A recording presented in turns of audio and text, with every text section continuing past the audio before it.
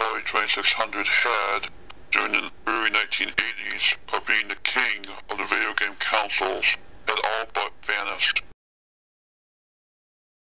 While leaving Atari third, behind that of Sega's Master Game System, and crowning now the brand new king of game systems, Nintendo's NES's video entertainment system. It was during this time that Nintendo released two baseball games for their system, that being RBI Baseball and also Bases Loaded. Let's take a look at these games now.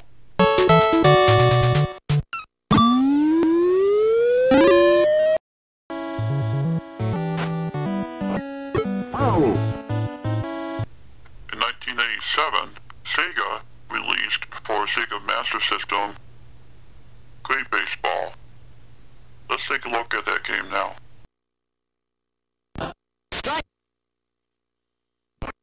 You can see both games look good in terms of graphics and sound, and the playability of these games is actually making me want to go out and buy a system to play them. When Nintendo and Sega had sports titles in terms of baseball locked solid. Now during this time, Atari CEO Jack Tramiel needed to create a brand new type of baseball game for the ailing Atari 2600. A game of this had colorful graphics and sound.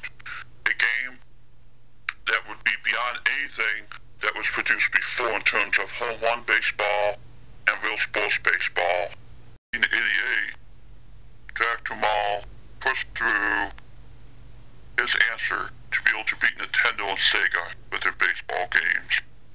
And here we have Atari Super Baseball for its Atari 2600 game system.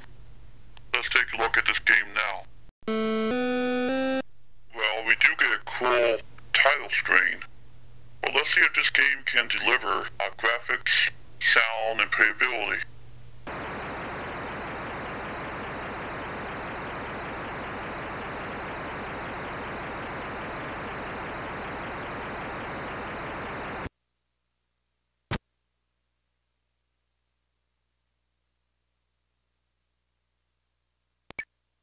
The gameplay is almost exactly the same as it was with real sports baseball.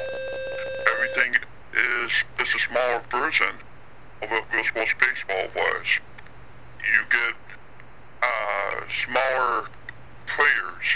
The playing ball is the same.